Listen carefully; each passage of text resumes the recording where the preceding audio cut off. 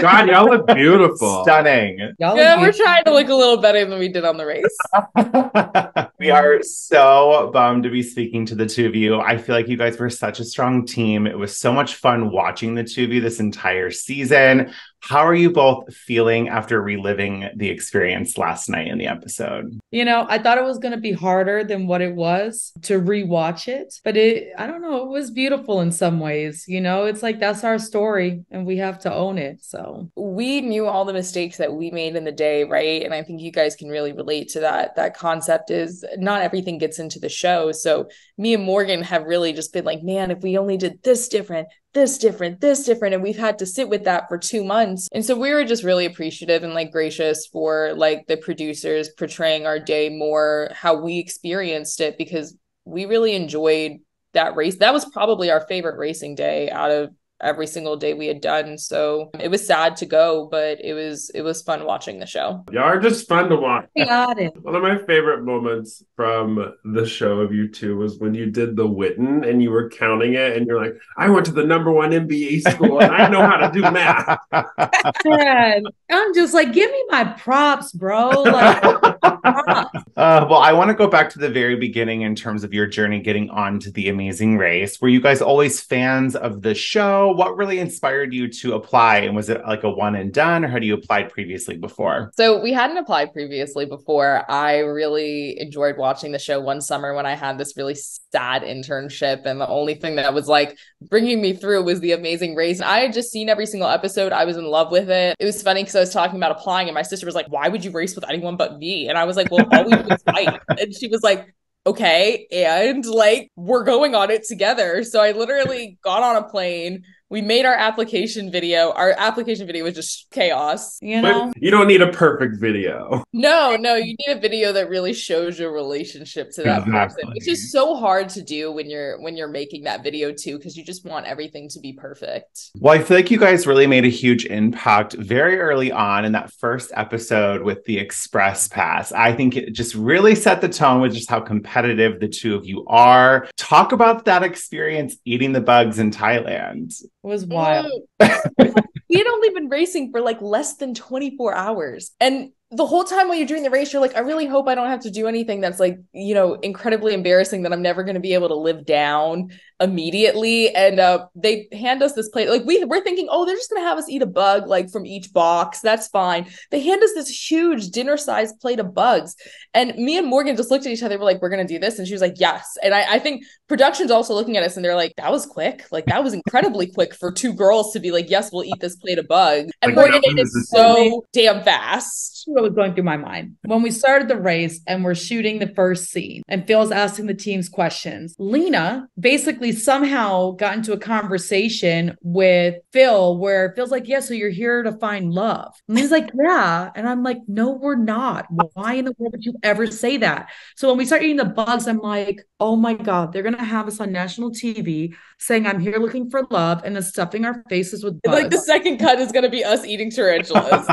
So like it was just a mess, but we wanted to show people that we were there to compete. Like we're not here to be girly girls that are just, you know, sisters on the race. Like we wanted to be seen as real contenders, and that gave us kind of like out the gate an opportunity to show that we're here to really play the game. I think another example of that was when y'all were in India and you had the blind U-turn vote. You guys voted Robin and Chelsea, and then when you were at the stamping roadblock, Morgan, I believe it was you that looked at Annalee and said, why would we U-turn you? So talk to us a little bit about like your thought process in the U-turn and why you did ultimately vote Robin and Chelsea. You want to take it, Lena? Oh, yeah, sure. Annalee and Steve are our friends. We love Annalee and Steve. They're incredibly nice people. And I think people get a little confused because Annalee is a very, very serious racer. Like she's so competitive. Don't play with Annalee on the racetrack. She does not want to play with you. It didn't make sense for us, one, to U-turn our friends. And obviously we're not going to like put our friends in front of voting for a U-turn. This is a race. We're racing for $1 million. We've never been confused about that. Annalee and Steve had over an hour lead, and we knew that most likely there would be another equalizer coming up. So it's cool that they have that lead. We were last. Let him be. Let him be. We needed to one vote for somebody that could come hang out with us at the bottom. We voted for Chelsea and Robin because it made more sense for us as a team. And I honestly wish we would have done a better job of talking with the teams about like U-turn strategy in general.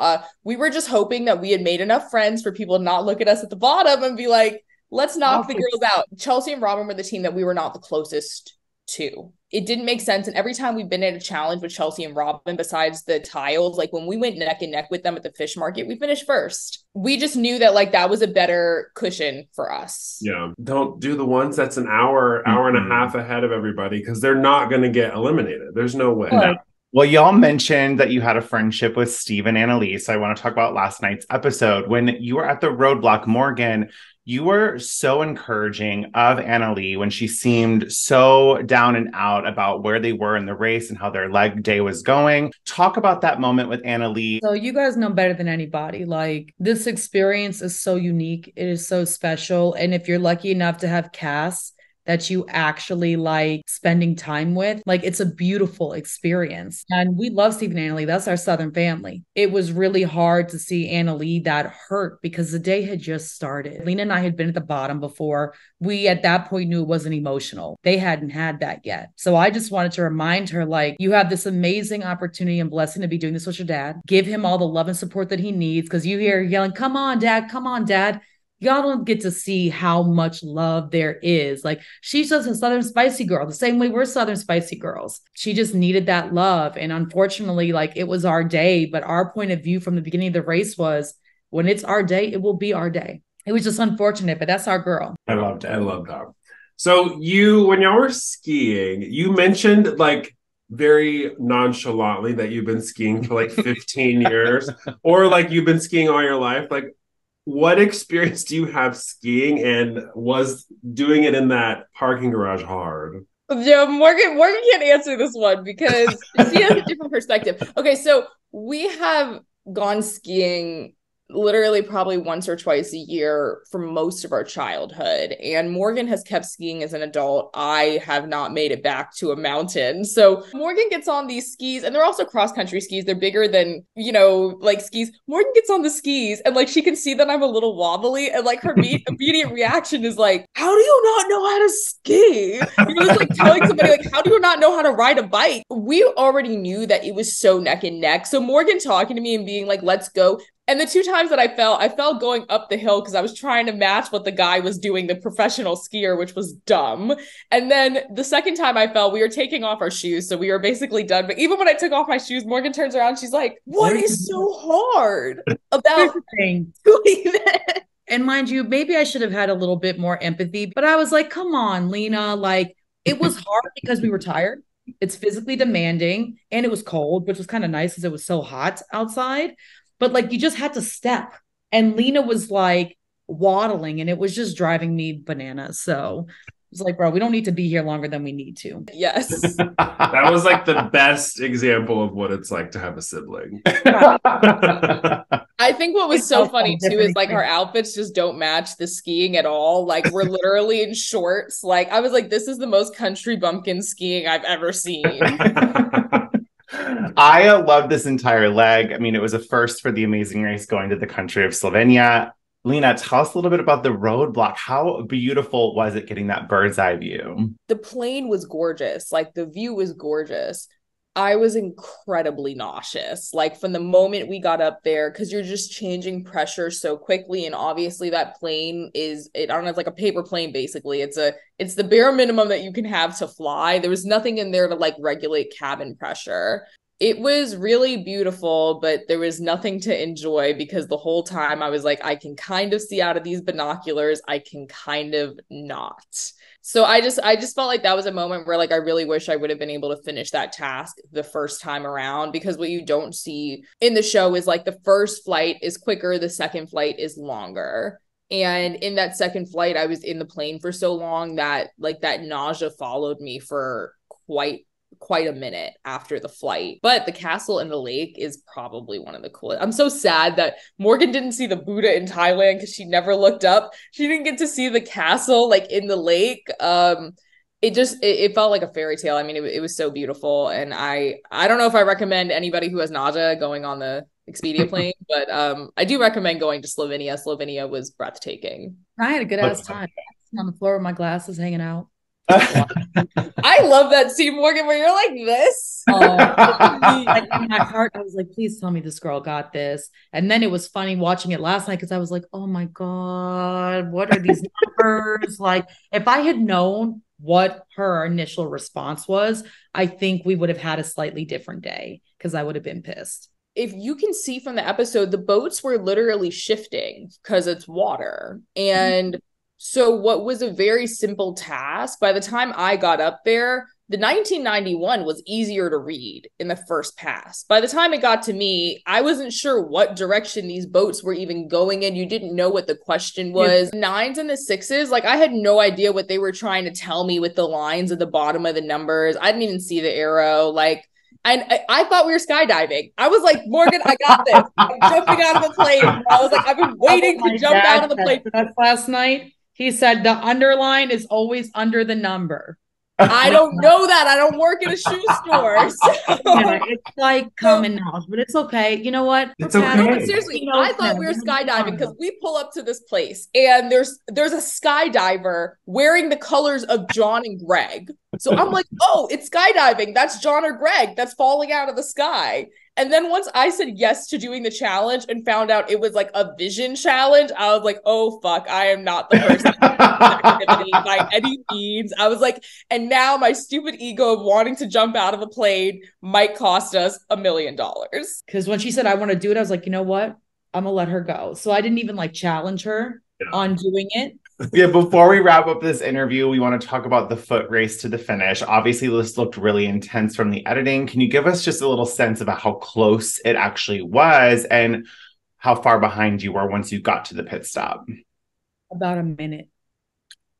It was hard for us, and it was really hard for Steve and Annalie because that was not the team that we wanted to be racing to the mat against. And we just kept getting bad directions on the ground. I think for us, it was the hardest city to actually get directions. And it was an English speaking city. So it was, I think we looked crazy because my hair was big and curly with the hay and we're running around and like people didn't really want to help us.